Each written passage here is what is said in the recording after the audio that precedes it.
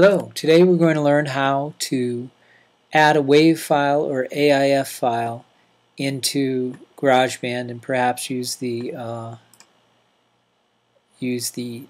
musical typing and to set up your own instrument.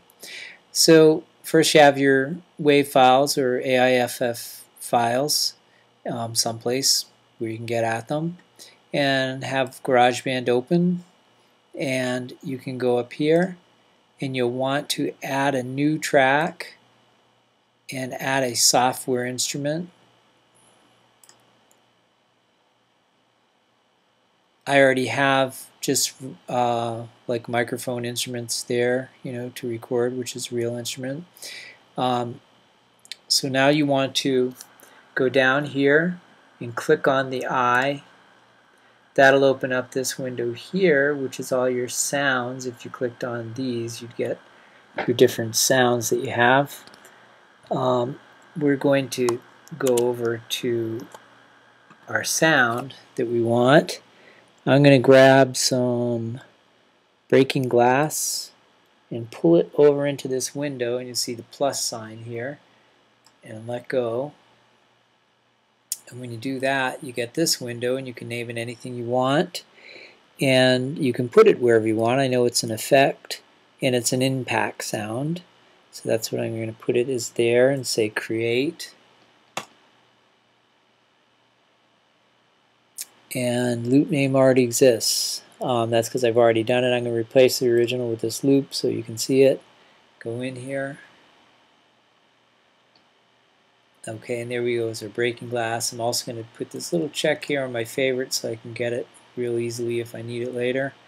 Now you have a couple choices. You can either take the sound, which you might already know, and drag it up here to one of these audio tracks, and it will just play. Right. Or we can click on the grand piano, and we can't leave the grand piano because that's going to have all the sounds of the grand piano there. So we really want to go to another thing. I can go to our favorites, or we can go to, let's see.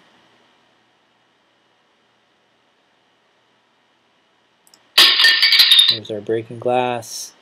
And we can first of all go to here and click on this eye. That'll bring us here. Instead of the piano sounds, we're going to go to sound effects because we know that's where we kept it. And these are like radio sounds, is where the impact sounds are. So then we can open up this window here for musical typing. And we have this nice little keyboard here, and we can go back, and you know that these are the sounds that are in the radio sounds right now.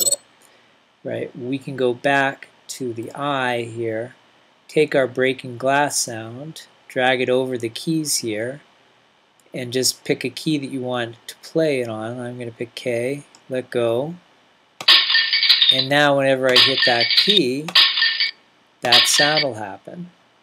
Okay? Another sound that I had added before was this buzz. Right, and so I'm going to take that and I'm going to add that to J. And the breaking glass and the buzz. Now that I have, let's say I added something to all these keys, and this is my new instrument now, okay? So I want to save that instrument, so I go under that I there and save instrument and name it anything you want, okay? I'm going to say test instrument and save it. So now whenever I want to get to that keyboard thing, all I have to do is go to the, oops, I double clicked that, sorry. All I have to do,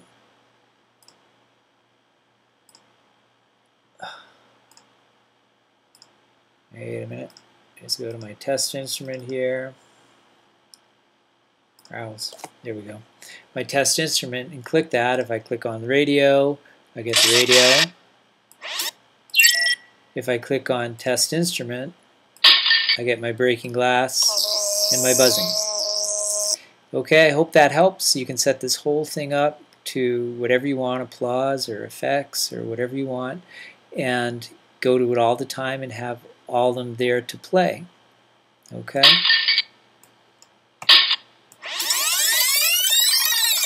All right, have fun with it.